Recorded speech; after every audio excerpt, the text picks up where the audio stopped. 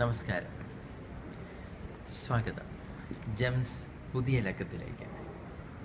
ഇത് San Francisco American diabetes association 74ാമത് അന്തർദേശീയ convention. കഴിഞ്ഞ വർഷങ്ങളിലേതുപോലെ തന്നെ ഈ വർഷത്തെയും പ്രധാന സംഭവങ്ങൾ ഞാൻ വിവരിക്കട്ടെ. ADA ചരിത്രപ്രസിദ്ധമാണ്. ഏറ്റവും ബൃഹത്തായ പ്രമേഹ ചികിത്സകരുടെയും ഗവേഷകരുടെയും സമ്മേളനമാണ്. ഒരുപാട് പുത്തൻ ആശയങ്ങൾ ഇവിടെ ചർച്ച ചെയ്യപ്പെടുന്നു. ചികിത്സയുടെ അപാകതകൾ ചർച്ച ചെയ്യപ്പെടുന്നു. ചികിത്സാ മാനദണ്ഡങ്ങൾ ഇവിടെ ആവിഷ്കരിക്കപ്പെടുന്നു. നമുക്ക് ഉത്തരം കിട്ടാത്ത പല ചോദ്യങ്ങൾക്കും ഇവിടെ ഉത്തരം കിട്ടുകയും ചെയ്യുന്നു. കുഞ്ഞുങ്ങളിലെ ടൈപ്പ് 1 ഡയബറ്റിസ് ചികിത്സിക്കുന്നവർക്കും രോഗികൾക്കും അവരുടെ അച്ഛനമ്മമാർക്കും എന്നും ഒരു അഗ്നിപരീക്ഷണമാണ്. ടൈപ്പ് 1 ഡയബറ്റീസിൻ്റെ പുതിയ ചികിത്സാ മാർഗനിർദ്ദേശങ്ങൾ അമേരിക്കൻ ഡയബറ്റീസ് അസോസിയേഷൻ തീരുമാനിക്കുകയുണ്ടായി.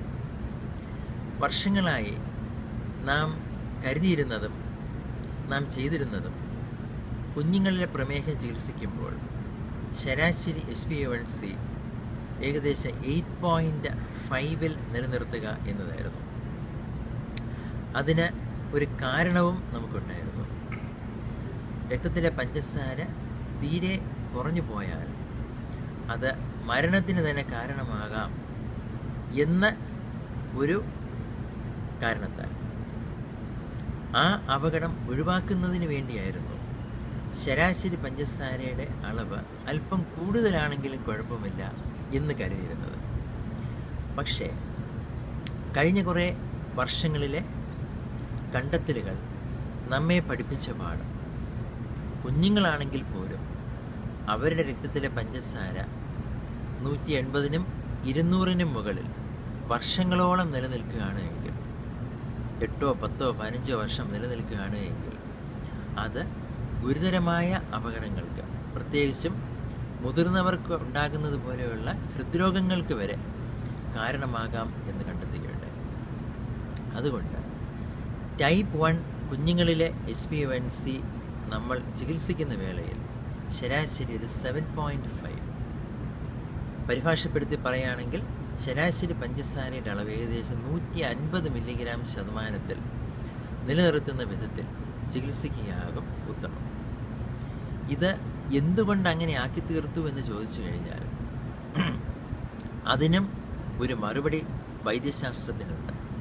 കഴിഞ്ഞൊരു 2-3 വർഷങ്ങളായി ടൈപ്പ് 1 ഡയബറ്റീസ് ചികിത്സിക്കുമ്പോൾ പഞ്ചസാര തീരെ കുറഞ്ഞു പോകാത്ത വിധത്തിൽ, അല്ലെങ്കിൽ കുറഞ്ഞു പോകുന്നത് കണ്ടെത്താൻ കഴിയുന്ന പുതിയ ഉപാധികൾ നമുക്കുണ്ട്.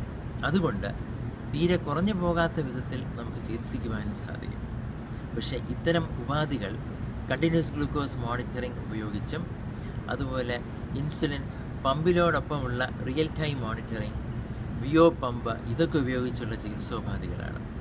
അപ്പോൾ എത്രമാത്രം രോഗികൾക്ക് നമ്മുടെ ഭാരതം ഉൾപ്പെടെയുള്ള രാജ്യങ്ങളിൽ അത് സാധ്യമാകും എന്നതൊരു വലിയ ചോദ്യചിഹ്നമാണ്. എങ്കിലും ഒന്ന് പറഞ്ഞുകൊള്ളട്ടെ, ഇത്തരം ഉപാധികൾ നമ്മുടെ നാട്ടിലും കഴിഞ്ഞ കുറേ വർഷങ്ങളായി ലഭ്യമാണ്.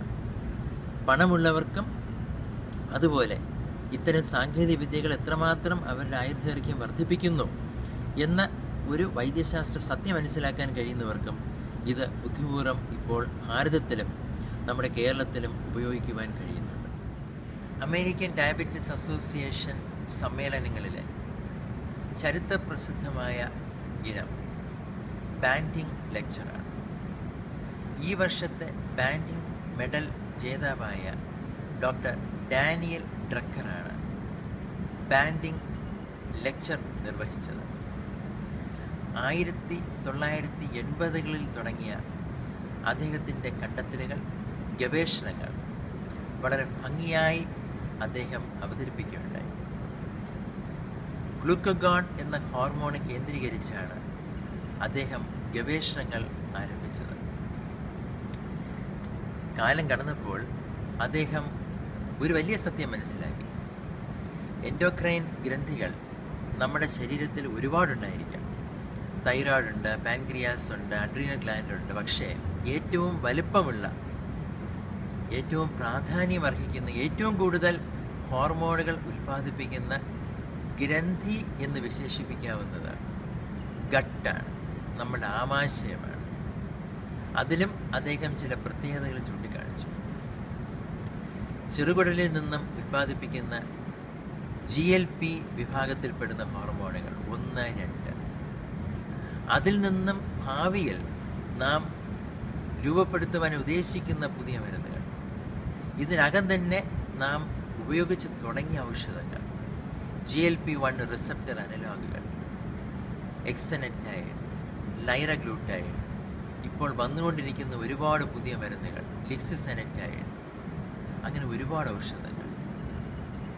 അതിൻ്റെ വലുപ്പത്തെക്കുറിച്ച് അദ്ദേഹം സംസാരിക്കുകയുണ്ടായി. അതുമായിട്ട് ബന്ധപ്പെട്ട ഗുളികകളെക്കുറിച്ച് സംസാരിക്കുകയുണ്ടായി. ഡൈപെപ്റ്റിഡൈൽ പെപ്റ്റിഡേസ് ഫോർ ഇൻഹിബിറ്റേഴ്സ്, വിൽഡാഗ്ലിപ്റ്റിൻ, സിറ്റാഗ്ലിപ്റ്റിൻ, സാക്സാഗ്ലിപ്റ്റിൻ, അങ്ങനെ നിരവധി ഔഷധങ്ങൾ. ഈ ഔഷധങ്ങളുടെ എല്ലാ പ്രത്യേകതകൾ അദ്ദേഹം പറയുകയുണ്ടായി. ഇത്തരം ഇഞ്ചക്ഷനുകൾ ഉപയോഗിക്കുമ്പോൾ, GLP-1 റിസപ്റ്റർ അനലോഗുകൾ ഉപയോഗിക്കുമ്പോൾ അവ രക്തത്തിലെ പഞ്ചസാര കുറയ്ക്കുന്നതോടൊപ്പം മറ്റു പല സവിശേഷതകളാർന്ന പ്രവർത്തനങ്ങളും പല പല ഇടങ്ങളിൽ ചെയ്തു വരുന്നു. ഉദാഹരണത്തിന് GLP-1 റിസപ്റ്റർ അഗണിസ്റ്റുകൾ ഉപയോഗിക്കുമ്പോൾ ഇൻസുലിൻ്റെ ഉൽപ്പാദനം കൂടുന്നതോടൊപ്പം ഇൻസുലിൻ ഉൽപ്പാദിപ്പിക്കുന്ന കോശങ്ങളുടെ എണ്ണം ഒരുപക്ഷെ വർദ്ധിക്കുകയും ചെയ്യും. ഇത് പണ്ടുണ്ടായിരുന്ന ഔഷധങ്ങൾക്ക് സാധിക്കാതെ പോയ ചില പ്രത്യേകതകളാണ്. ബ്രൗൺ ഫാറ്റ്, വൈറ്റ് ഫാറ്റ്, ഇതെല്ലാം ഇപ്പോൾ ചൂട് വിഷയങ്ങളാണ്. നമുക്കൊക്കെ പ്രായമായി വരുമ്പോൾ ശരീരത്തിലെ വൈറ്റ് ഫാറ്റ് പതിയെ പതിയെ പതിയെ വർദ്ധിക്കുകയും ബ്രൗൺ ഫാറ്റ് കുറഞ്ഞു വരികയും ചെയ്യും. ഇത് ഒരു ചികിത്സയിലൂടെ ഓറക്സിൻ എന്ന ഒരു ഔഷധം നൽകുകയാണ് എങ്കിൽ നമുക്ക് ബ്രൗൺ ഫാറ്റിൻ്റെ അളവ് കൂട്ടിയെടുക്കാൻ കഴിയും. അങ്ങനെ ഇൻസുലിൻ്റെ സെൻസിറ്റിവിറ്റി വർദ്ധിപ്പിക്കുവാൻ കഴിയും. പ്രമേഹ രോഗത്തിനും ഒരു ചികിത്സോപാധിയായി തീരുവാൻ സാധ്യതയുണ്ട് എന്നതാണ് പുതിയ ഗവേഷണങ്ങൾ വിരൽ ചൂണ്ടുന്നത്. തിരുവനന്തപുരം ജ്യോതിദേവ്സ് ഡയബറ്റീസ് റിസർച്ച് സെൻ്ററിൽ നിന്നും ഞങ്ങൾ സാൻ ഫ്രാൻസിസ്കോയിൽ അവതരിപ്പിച്ച ഒരു പേപ്പർ ടൈപ്പ് 2 പ്രമേഹ രോഗ ചികിത്സയിൽ എങ്ങനെ ചികിത്സാ ചെലവ് കുറയ്ക്കുവാൻ കഴിയും എന്നതിനെക്കുറിച്ചാണ്. തൊലിക്കടിയിലായി നിക്ഷേപിക്കുന്ന ഒരു ബയോസെൻസർ നീഡിൽ ഉപയോഗിച്ച് രക്തത്തിലെ പഞ്ചസാര കുറയുന്ന വേളകൾ തിരിച്ചറിയുവാനും ഉറക്കമുൾപ്പെടെയുള്ള സമയങ്ങളിലെ രക്തത്തിലെ പഞ്ചസാരയുടെ ഏറ്റക്കുറച്ചിലുകൾ വിലയിരുത്തുവാനും കഴിയുന്നത് വഴി ഹൈപ്പോഗ്ലൈസീമിയ തിരിച്ചറിയുവാൻ കഴിയും. 75% പ്രമേഹ രോഗികളിലും ചികിത്സ പരാജയപ്പെടുന്നതും വർഷങ്ങൾക്ക് ശേഷം ഹൃദയത്തിലും വൃക്കയിലും കണ്ണുകളിലും മറ്റും അസുഖങ്ങൾ വരുന്നതും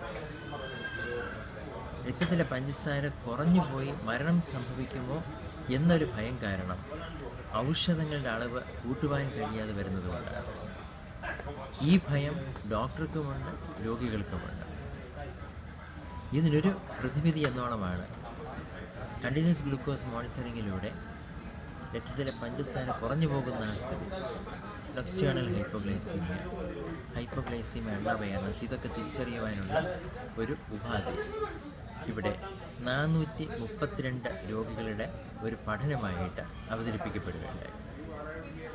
പ്രതിവർഷം ഒരു ചെറിയ തുക ഇതിന് കൂടുതലായി വേണ്ടിവരുമെങ്കിലും ഭാവിയിൽ 4 മുതൽ 5 മടങ്ങ് വർദ്ധിക്കുവാൻ സാധ്യതയുള്ള ചികിത്സാ ചെലവ് പരിപൂർണമായി തന്നെ നമുക്ക് ഇതുവഴി തടയുവാൻ കഴിയും എന്നാണ് ഈ പഠനത്തിലൂടെ ഞങ്ങൾ തെളിയിക്കുവാൻ ശ്രമിച്ചത്.